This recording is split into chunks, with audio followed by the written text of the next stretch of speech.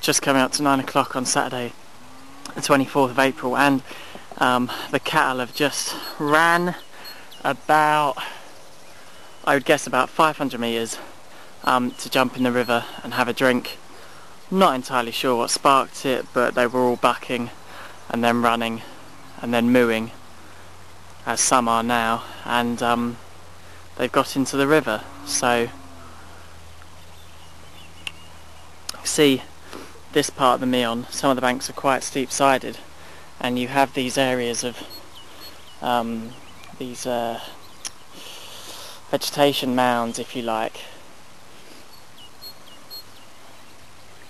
So you can only assume that the area the cattle are currently entering is relatively shallow. As we can see, the main river is quite deep. The cattle have currently moved away from their location near the river, and that's given me an opportunity to come and see exactly what it is that characterises these points of cattle access and exit, cattle ramps as they're termed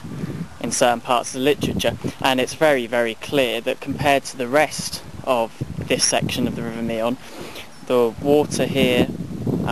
is not very deep, the banks are very shallow, and although there is a gravel substrate in the main stream, you do have these vegetation berms at the side